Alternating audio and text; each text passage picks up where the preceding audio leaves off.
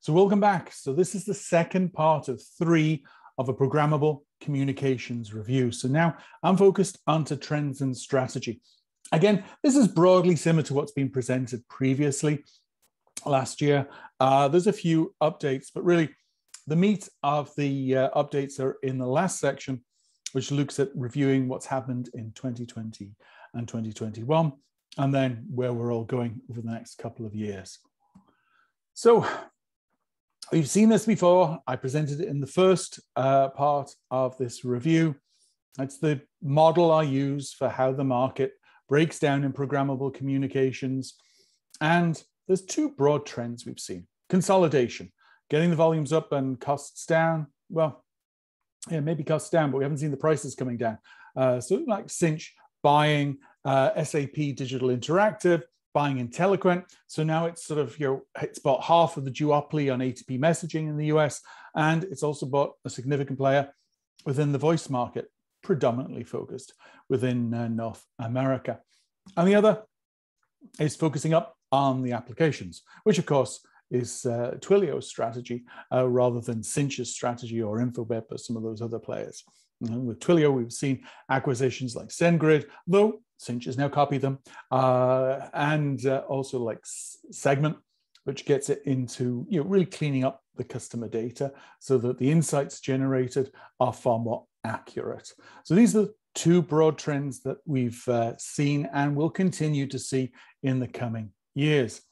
Now, I use a model to sort of break down this market because there's a lot of confusion. Twilio and Cinch are sort of compared, and they're the same, and they're not in any way. They're very different culturally. They're very different in business focus. They are converging, don't get me wrong, but to say they're the same today is not true. So I break the comms model down into, there's the application. So that's UCaaS, CCaaS, CPaaS, conferencing, identity verification, sort of marketing campaign management. And this is generally what enterprises buy, either directly or through a channel, as well as, service providers that package, the application up into an offer. So, an example being, like an online gym uses Zoom's conferencing API because it doesn't care at all about the technology. It just needs to be able to set up conferences between, people who want to work out at a virtual gym and the instructors that do all their, music and workouts and all the rest of it. Then there's the technology. So this is the telecom app server, machine learning, conversation intelligence, voice recognition, WebRTC API management, workflow, all the nitty gritty, so nuts and bolts. So, most of the open source projects fall into this, like FreeSwitch, Asterisk, Stratio, Jambons, Phonos, WebRTC, etc. There is always the sort of build versus buy decisions here, with lots of startups focused on solving specific technology gaps, hence why we always see this regular stream of technology acquihires in this space. And the last part, that's the aggregation. So Bix is an example, Infobip, Mipto. Now, these have deals with hundreds of carriers, aggregators, number authorities, regulators from all around the world for voice, SMS, MMS, RCS, phone numbers, SIMs, interconnect charging, and all the different flavors within there, like 10 DLC, shortcodes, 100 SMS, SIP, VoIP, Volta, HD voice, and all in compliance with each country's specific regulations. It takes time. It's a culture that's compatible with dealing with bureaucracy, okay? That's why Twilio doesn't focus down there. Twilio focuses from the technology up into the applications. It tries to keep dealing with the telco world, at arm's length because it finds it relatively distasteful. This is important for understanding the different players in the market and what will be their strategy. Now, I review this because it's important when we're looking at strategy to understand that there are some mistakes that have been made that impact how we operate today. And the first, of course, is a 100-year-old mistake that people want to talk. I mean, they did once, don't get me wrong. Those movies you see from the 70s and the 80s where people are always on the phone, is true. In fact, through the pandemic, voice traffic has increased, particularly with mobile, as people were talking a lot more. However, give a kid a smartphone, talking is the last thing they want to do on that. With that said, I mean, it is, but it tends to be focused around, baiting each other while they're playing games together. Then 50-year mistake is voice is voice. Voice is the PSTN.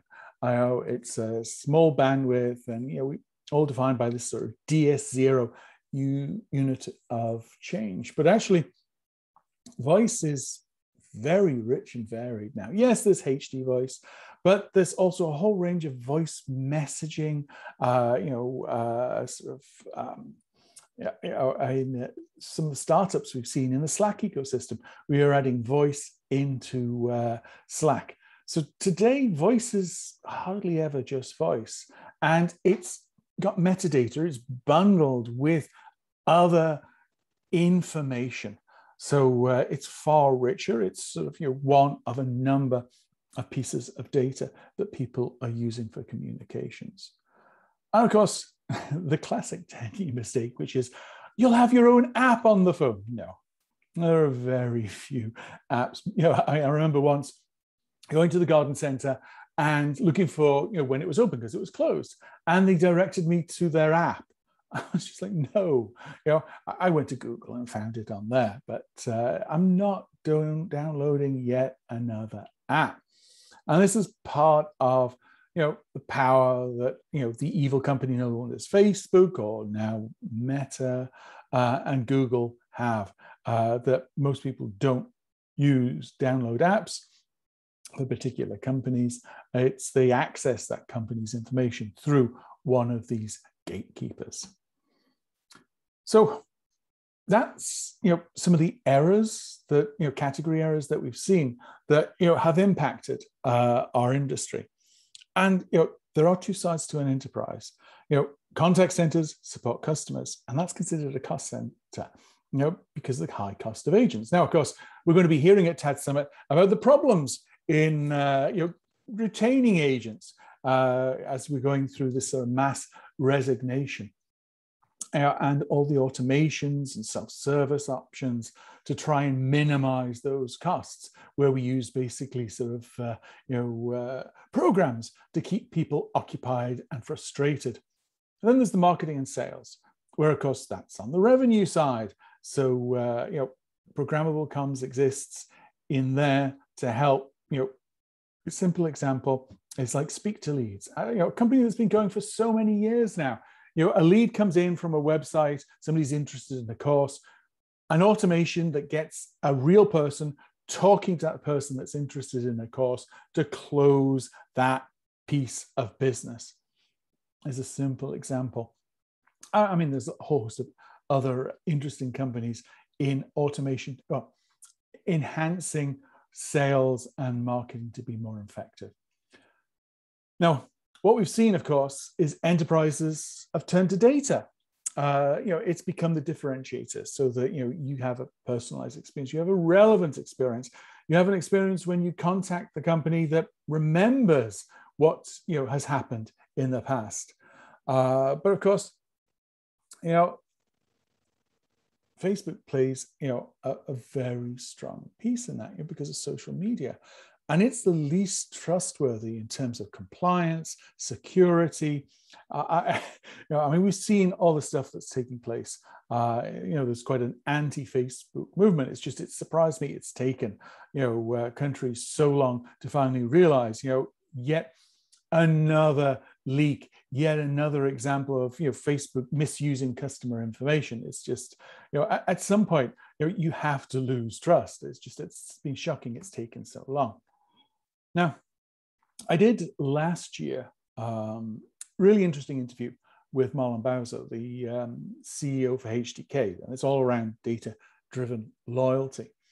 And he was talking around the relevance of voice, SMS, email, and web chat as channels will remain for years to come. We really are early days with WhatsApp, Facebook Messenger, Android Messenger, with RCS hidden under the hood. The ubiquity of voice the ubiquity of SMS and email. It can't be underestimated and will be part of customer communications for a long time to come. Now, of course, the infrastructure, back to this voice-centric approach, it's built for the wrong, reality. We need to be redesigning our communications, both employee and customer, around the smartphone. That is voice, text, cameras, browser. I mean, again, we've been talking about this for several years, and we're only, I would say, still at the sort of product development stage. There's a lot that can be done. It's just surprisingly how slow we're moving to this new reality. Privacy matters. And I did a survey. I was asked on a survey from the pool that my son attends. They were doing a survey about COVID, and then SurveyMonkey said, "Oh, do you want to do another survey?" And it had some interesting stuff, and it was all round whether you think Facebook is evil, also TikTok as well. And of course, I let them know, my views quite readily. But the mistake is social media is the enterprise data play, and it's not. I mean, you are losing customer privacy, you're losing control of your customers by bringing them in or by bringing Google in. For all their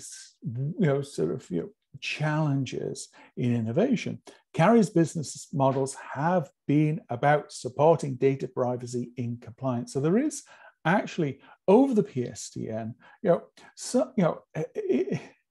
it's not straightforward, but it is a network built to protect the end customer. With CPaaS, I made this comment in the previous presentation, the focus has been on sort of the atomic APIs, the voice or the message.